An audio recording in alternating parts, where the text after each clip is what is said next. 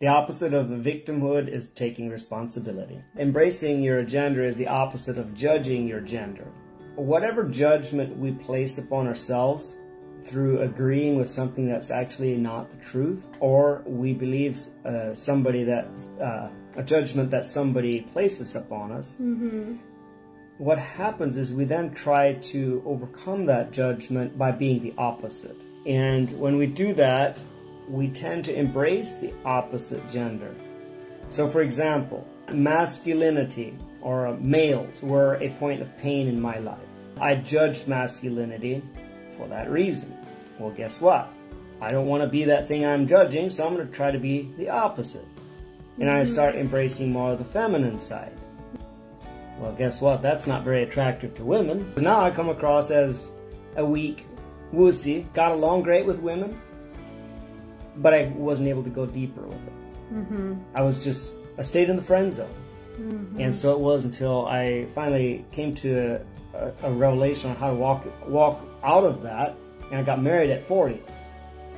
So what does that look like now on the feminine side? Growing up, I felt like, you know, in my culture, I've seen so many men treating women as a woman is there to serve them. If a woman has a degree of sort and went to university, it was not highly looked upon. It was more like, why would you waste your time? You're gonna be a wife and a mom and a housemaker. That doesn't require a degree. All it needs, you need to make sure you know how to cook, you know how to sew, you know how to clean and look after children. So I remember growing up, I was thinking, like when I was a teenager, I was like, I will never be like that. And I will never let any man rule over me and tell me what I can or cannot do. I'm gonna be a career woman and I'm gonna create a life for myself, and I can prove that I do not need a man for that. Well, guess what happened? I succeed in that. And I was single until I was 43 years old. Because of my belief and constantly proving myself that what I said I will have and achieve and create.